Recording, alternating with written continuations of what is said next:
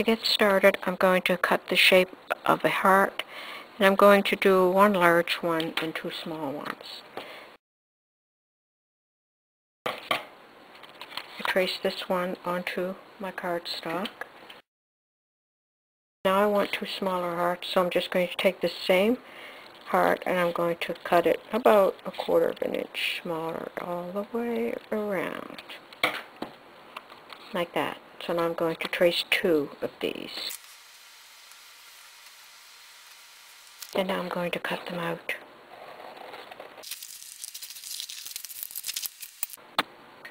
Arrange your hearts on your card. I'm just going to remove this one using a glue stick. Just lift it up and glue it down. Before gluing the next one down, just take a piece of paper, fold it over several times. We're just going to make the center heart pop out a little bit more. And then just glue that down. Take a black ballpoint pen and just make some little lines all around the outside of the hearts.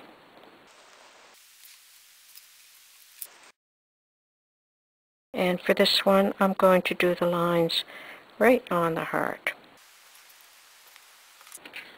Here's a very easy Valentine's Day card.